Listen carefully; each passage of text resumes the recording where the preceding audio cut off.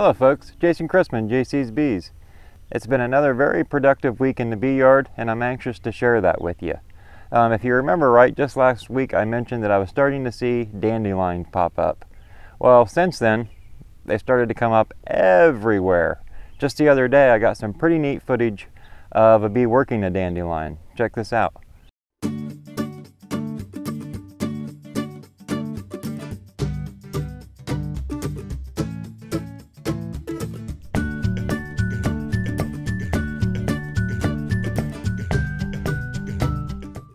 I'm also seeing a lot of violets in my bee yard this year. I didn't plant them. I don't know how they actually got there, but it's quite pretty, I must say, to see all this color in the bee yard. Now the violets, the bees don't seem to have much interest in, but I like the added color in the bee yard.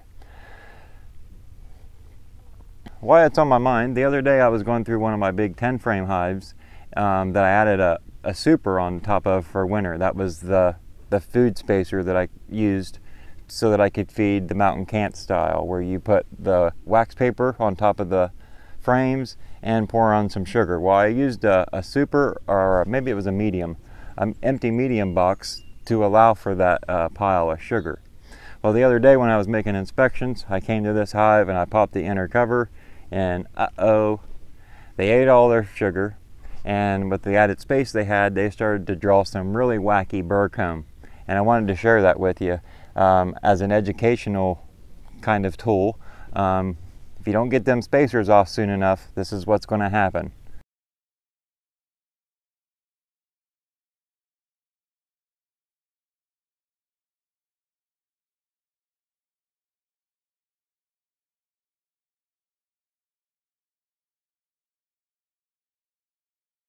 I've also had a lot of people ask about my pullover veil that I wear. Some people have even asked, did I get a new one? No, I didn't get a new one. It's the same one I've always had. I just use a product called Super Clean, and it did a great job on my veil. It also cleaned the gunk out of the inside of my smoker.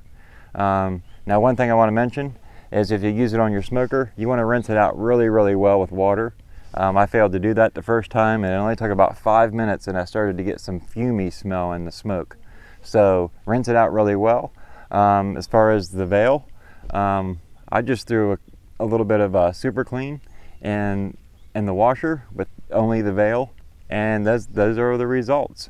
So the manufacturer of this veil is overseas, I believe in Australia.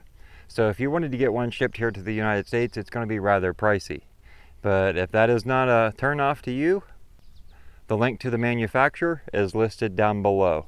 Another thing I'm happy to mention that's not so much beekeeping related is morel mushrooms are up. So if you're a fan, get out there and start looking, because they are starting to pop. We need a little bit more rain, which we're supposed to get here in Ohio the next couple days, Thursday and Friday. So that should bring them up for the weekend, which I'm anxious to get out there on the hunt. So today's video, I will be showing how I set up my hive stands. We're going to go get the material. The material that I use is pretty much all free, so I have to go and collect those resources and bring them back here to the bee yard. So it's going to be the whole rundown. We're going to go get the supplies, we're going to bring them back here, we're going to cut them down, we're going to build the hive stands, and then at the end we're going to see how much more room I gained and what the bee yard's looking like now. So I'm pretty excited about the growth, and I'm anxious to share it with you. So I hope you'll follow the full video and see what you think. Okay, so to get the materials that I'm going to need to construct my hive stand, we are now at our leased farm. These are the cattle I manage. Some of these cattle are mine. But years ago, there used to be some oil wells here on the farm, and the oil tanks have since been removed, and they left all of the steel well casing just pretty much laying on top of the ground.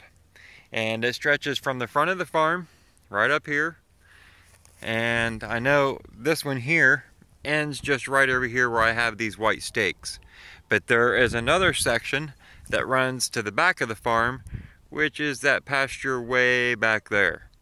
So several hundred feet of this steel pipe, and that's what I'm going to use for my hive stand. So what I have with me today, I brought my ATV up from the house. We're only about 1/8 of a mile from my house. What we're going to do, I got my generator, I've got me an extension cord, I've got my cutting tool, and I've got some cut off disc. That's what we're going to be using today to cut this pipe down into 20-foot sections.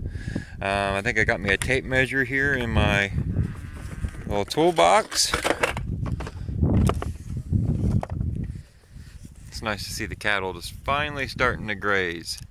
A little bit of grass starting to come in over there. Anyway, I got my tape measure here, so I'm going to start down here at this stake where the end of the pipe is, measure back 20 feet, make me a mark, and then I'm just going to start cutting it in sections.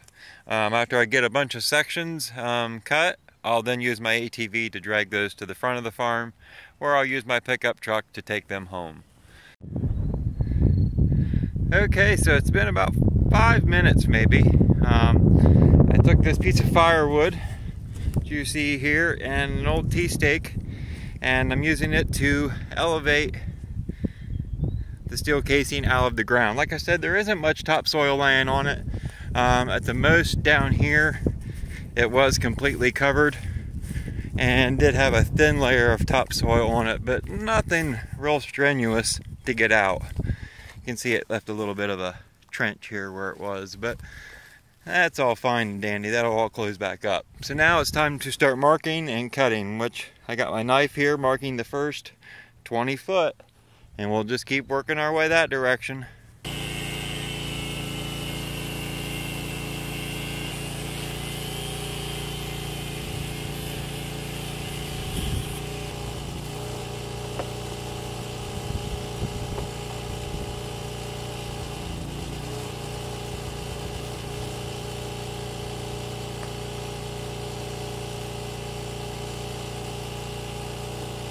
So within a matter of about 15 minutes, I've cut 100 foot of pipe. I've cut down 5 sections, 20 foot long. So now I just need to use my ATV, collect all these, drag them up there to the front of the farm, and come back with my pickup and take them home.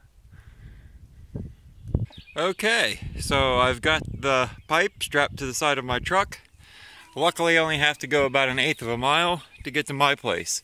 If we look through the tree line here, right behind them trees, you can see some pine trees at the very back, at the top of the hill there.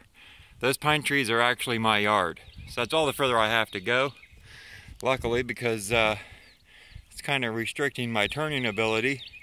So the tire is going to rub on the pipe when I pull into my drive. But other than that, it's pretty secure, ready to go. I'm going to head it to the house now. So I've got them home. I just cut them down to 10-foot sections, and that's what you see here. I did have a couple pieces left that were probably right around 10 foot long. The problem is they've got a pretty good bend in them, so they're going to have to be used for another project, or maybe even shorter hive stands. But for now, I'm going to get these cleaned up and get them ready for paint. So I'm going to wash them with the hose, let them dry, then later we'll paint them. So they're all cleaned up. They've got their first coat of paint on them. Once that dries, I'll give them another coat, and then it'll be time to start assembling our bases.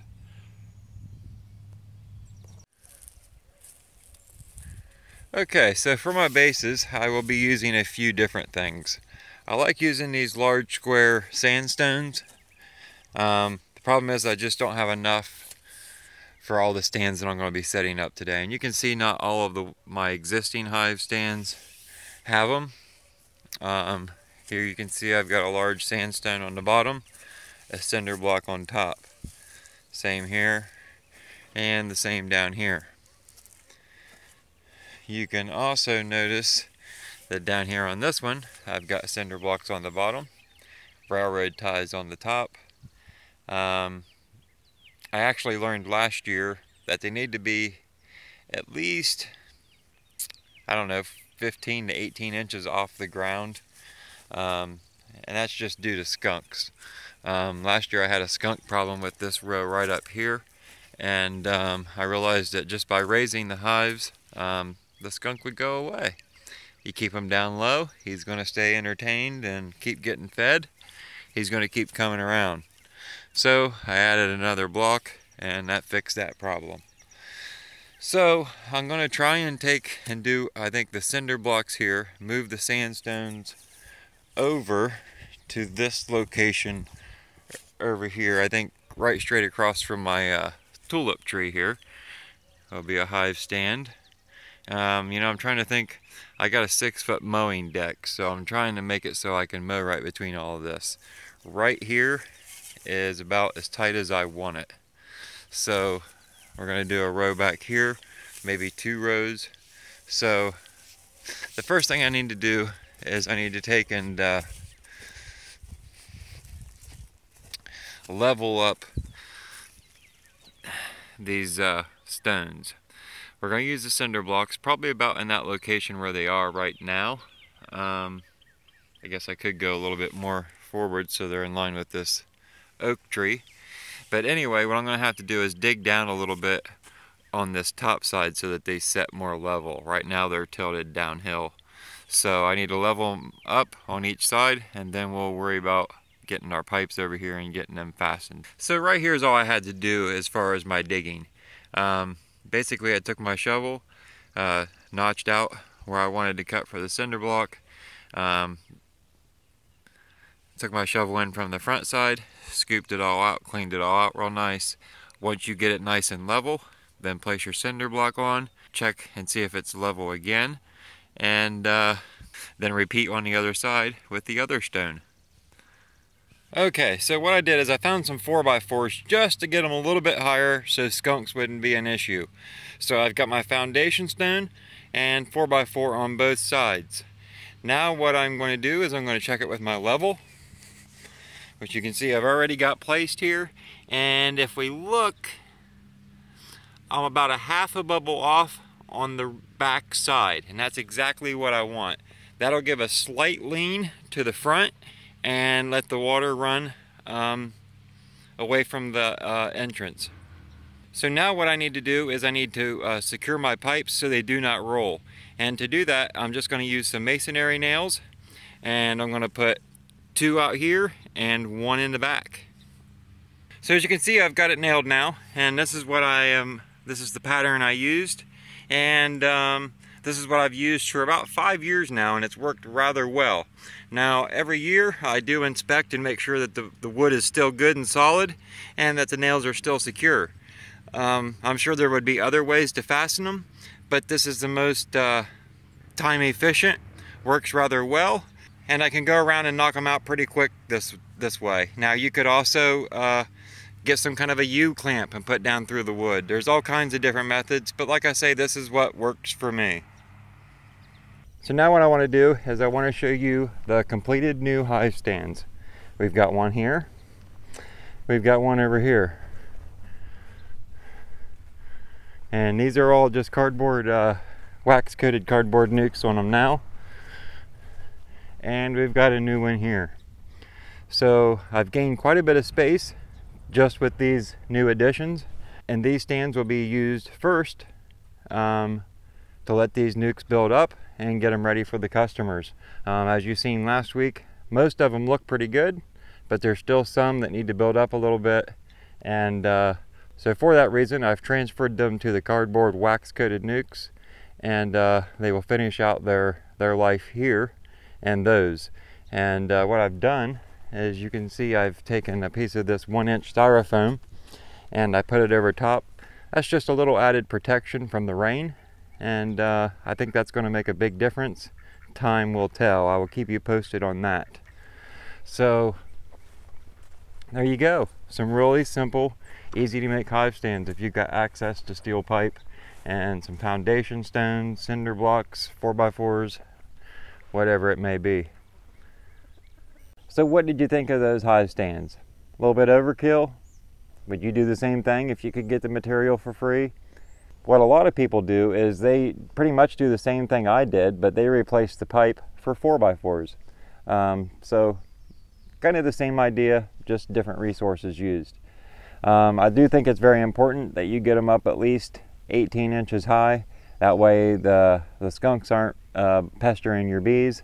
And once the skunks pester your bees enough, they're going to get pissy with you and you're going to get stung every time you go out. So it kind of gives them a little bit of an attitude, which, you know, the skunk was bothering me every night. I'd probably get a little grouchy too.